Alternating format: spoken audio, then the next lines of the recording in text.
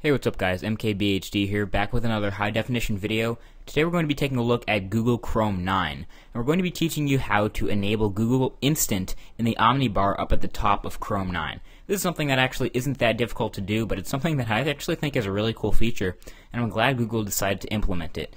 So just to refresh your memory on Google Chrome 9, and actually in just Google Instant, when you start typing basically TEST, it basically live loads results for you before you even hit the enter button.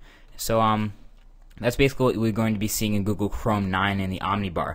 First of all, I'll try to include a working link in the description for Chrome 9's download from the Google servers themselves, but that's a lot easier said than done, as that link seems to be constantly changing as this is being updated a lot. But once you are sure you've gotten it working, you can check by hitting that wrench up at the top right hand side and going to About Google Chrome, and once you've restarted you should have Chrome 9.0. something. So this is the latest version of Google Chrome. You can see it's a developer build.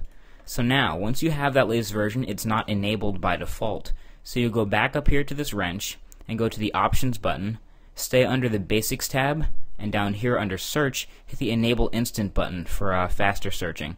It'll give you a little dialog box letting you know what exactly it is, and you can read this if you're not sure exactly what it is. Go ahead and hit OK, hit Close, and if it doesn't work first off, go ahead and restart Chrome, but I'll go ahead and try it, TEST, and there you go. Chrome Instant is already working in the Omnibar. Google Instant. I really think this is a cool feature that I'm really glad they included this in the first place. Just a quick little video to show you guys, keeping you up to date with screencasts and one of my favorite companies, Google.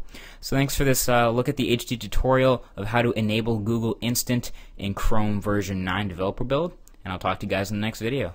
Peace.